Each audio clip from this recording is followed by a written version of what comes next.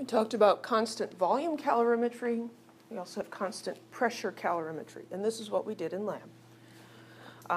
The heat of reaction for many aqueous reactions can be measured in a coffee cup calorimeter. We've got two nested foam cups.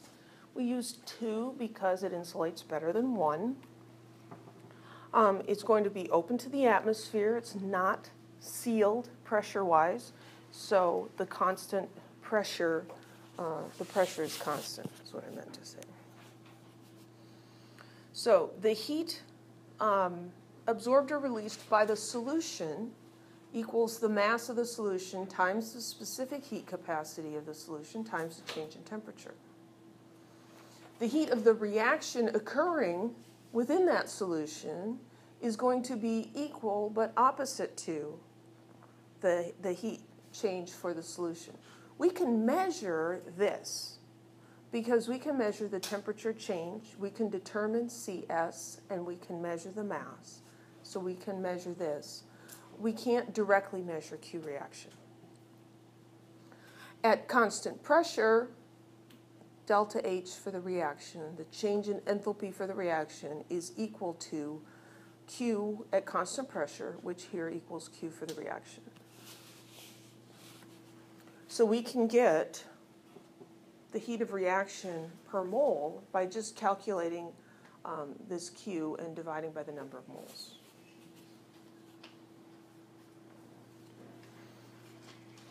This question is so long.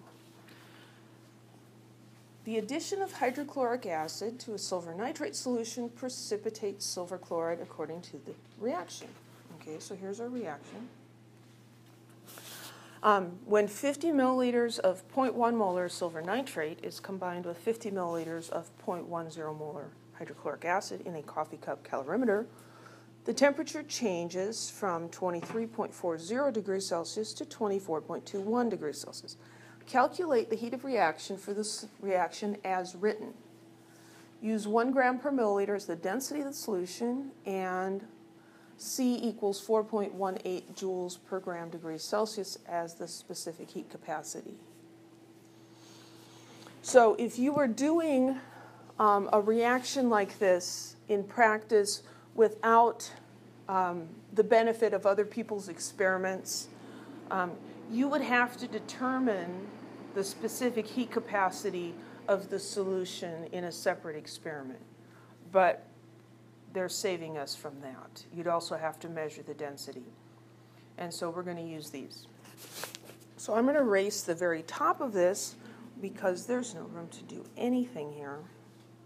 We really don't need this line or these first two sentences or any of this business at the top to do the problem. Okay, so now we at least have a place to write down what all this stuff means. So we've got, for this one, we've got 50 milliliters of 0.10 molar silver nitrate. Well, let's write that down. I don't have space underneath, but I can write it above. 50.0 milliliters, and it's 0.100 molar. Actually, let's do this. Moles per liter, because we sometimes forget that capital M means moles per liter.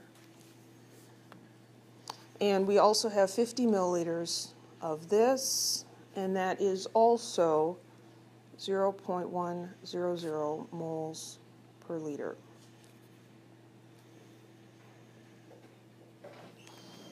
And then we're given temperature changes. So we're given an initial and a final temperature.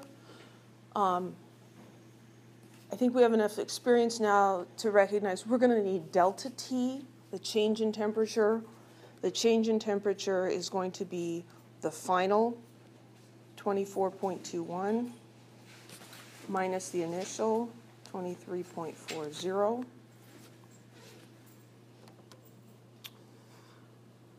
24.21 minus 23.40.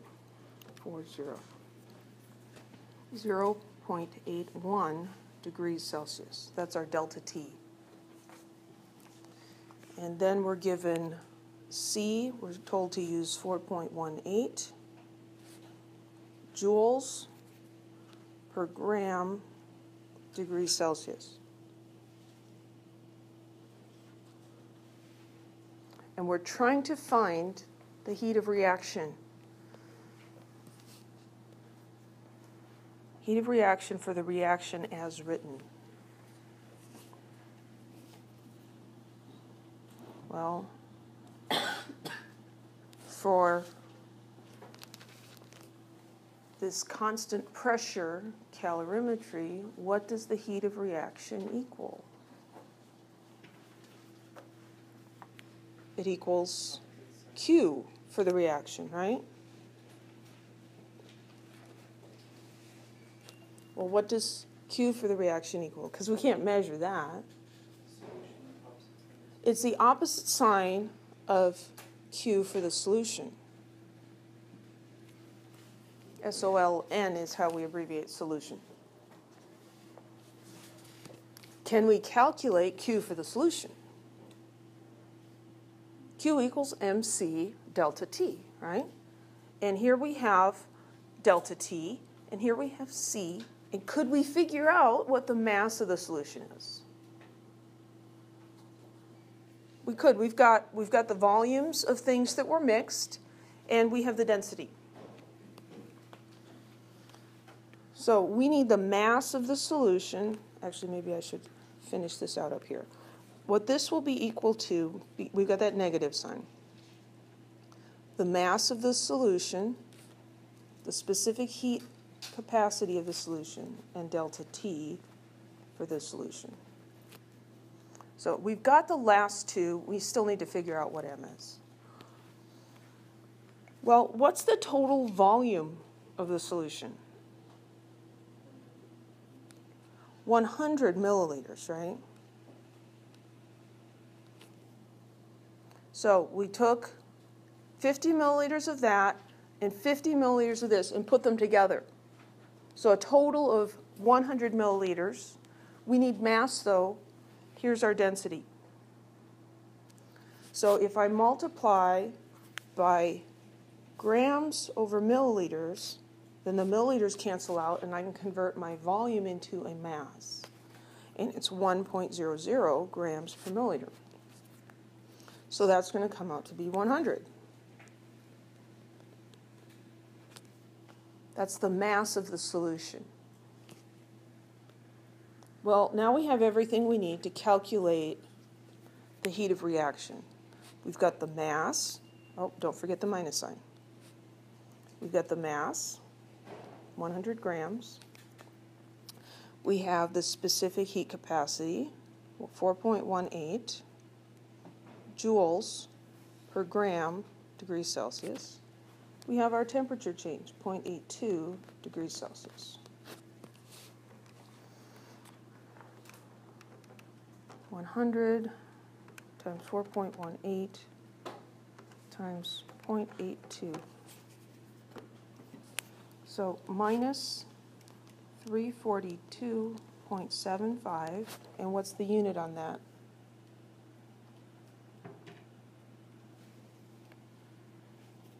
The grams cancel out, and the degrees Celsius cancel out, and the only unit left is joules. Yes?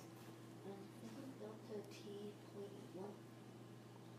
Yes, it is. Thank you. I don't know why our...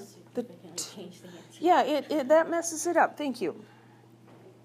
I hate it when I do stuff like that. Ooh, and I hate it when I do stuff like that, too. When you erase something that you colored white on, then things underneath show through. 0.81, okay.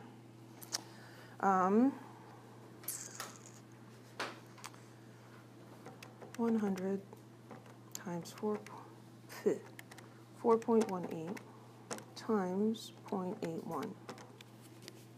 Yeah.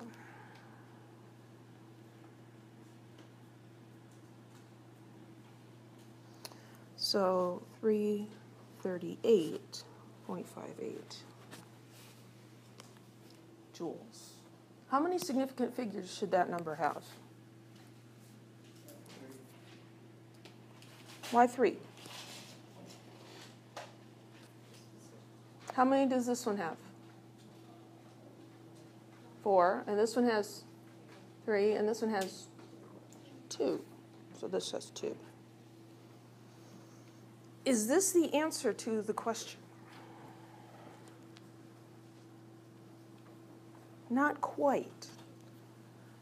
Calculate heat of reaction. We did that, but we're missing this part. For the reaction as written.